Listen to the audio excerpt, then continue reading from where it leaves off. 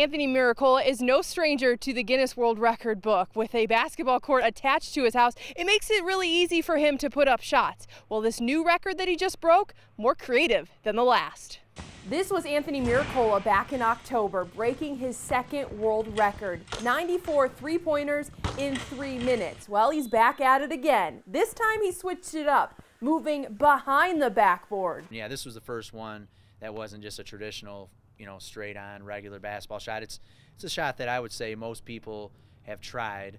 It's kind of it's like a trick shot, but I'm doing it at a real fast pace and at a real high percentage. During this record-breaking attempt, he made 35 shots in 1 minute, beating the previous record of 27. It was tricky though in that it's just a different type of a shot, like having to look up, like your head is almost like up to the ceiling the whole time, and it's just tricky. It's a very tricky shot to do that many that fast. Now, breaking world records doesn't get old to him. Each one is just as thrilling as the one before. With each record so far, what I've done is just decided I was going to go for it and set a date, and then I would practice for 3 weeks previous. So that's what I did with this, just pretty much every single day, just an hour or 2 hours, and had people helping me along the way.